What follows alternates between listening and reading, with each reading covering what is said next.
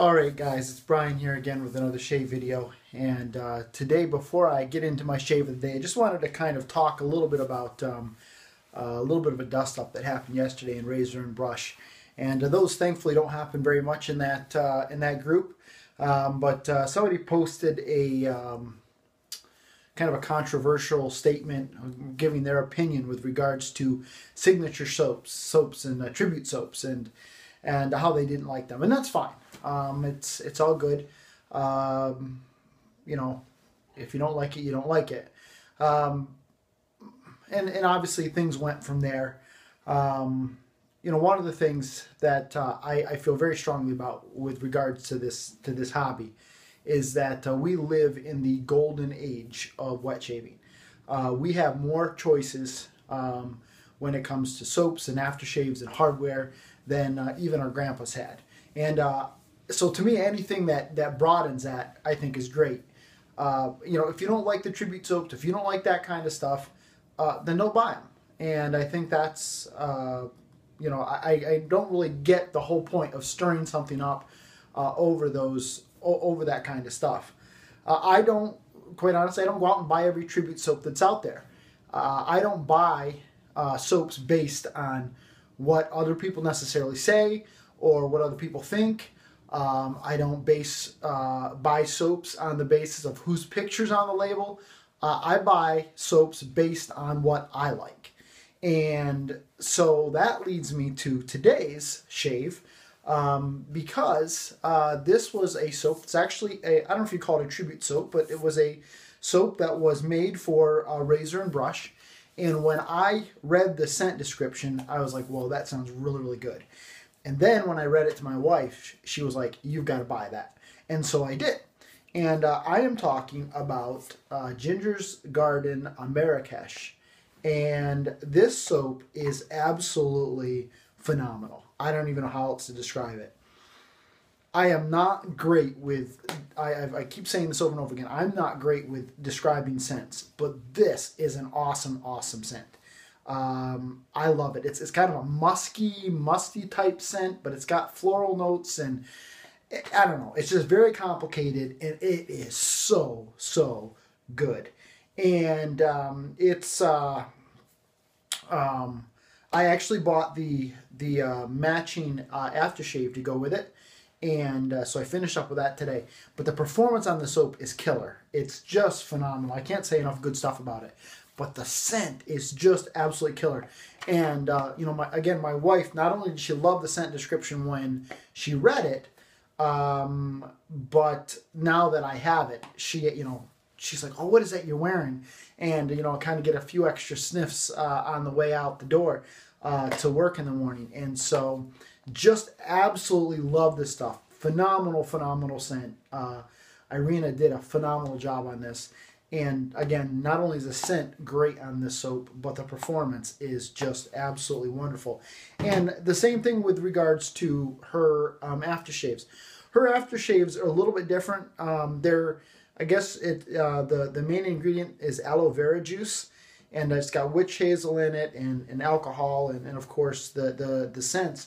So it's a little bit of a thicker, I don't even know how to describe it, but it's not real watery like a normal alcohol-based aftershave is.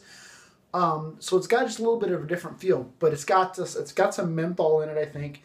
And I just absolutely love the way this stuff feels. And again, the scent on this is just, I cannot say enough about it.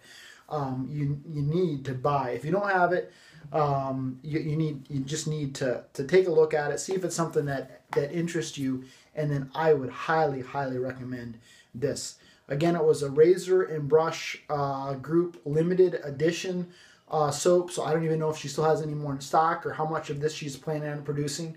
But if you can get your hands on some of this stuff, I just absolutely love it. This was my third shave with it, and I can't say enough good stuff about it. Today for my brush, I used my Samag 1438. Love this brush. Great, great backbone. It's broken in well. The tips are nice and soft on it. Just so love this brush, and very, very happy that I bought this. You know, I was kind of on the fence with regards to the 620 or I think it's a 620 or the 820, whatever, or maybe there's two of those. The one with the acrylic handle, but I just went with this because I really like the handle. So glad I did. Love this brush. I think Christopher Peace was talking about how his dropped and it started flaking, and the paint started chipping on it. But this brush is less than $20, so you know, if mine starts falling apart, you know, I'll buy another one. I want to keep this brush forever in my den. My shaver today, I went with my Gem Micromatic Clog Proof. It's actually a TTO, and really like this razor. I've only used this. I think this was my 4th shave on this blade. Like I mentioned in my other video, I keep track of the number of shaves I use on a blade, and I do that with this single edges as well. Now I heard somewhere that you can use single edge blades longer than you can DE blades. So I'm going to give it a whirl. This is the 4th time I've used this blade. It's the 4th time I've used this razor. This is the first single edge razor I actually have used. And the reason why I started using this is because my brother got one. And I had this in my den for probably like 6 or 8 months. I bought it in a lot of razors at an auction. And but I just never cleaned it up, never used it. I got some blades that were part of a pass around. I pulled some blades out of that so I could try it out. And so when my brother got his, I said, well, you know, I need to, you know, get some experience with this so I can help him if he has any issues. And so I've used this 4 times. And it's not the most comfortable shaver I've got. I've got, you know, my DEs, I think I get a more comfortable shave. But I can get almost BBS with 2 passes with this razor, and usually it takes about 3 with my DEs, and I just get, I think, a much closer shave with this than I do with my DEs. So really like this this razor, and very happy with it. So today again, my shave was the Ginger's Garden Amerikesh. Both the soap and the aftershave. Phenomenal stuff. Love it. It was my Samag or Samog, whatever, however you say that, 1438. And then my Gem Micromatic Clog Proof razor. So great shave. Very happy with it this morning, and I really enjoyed it.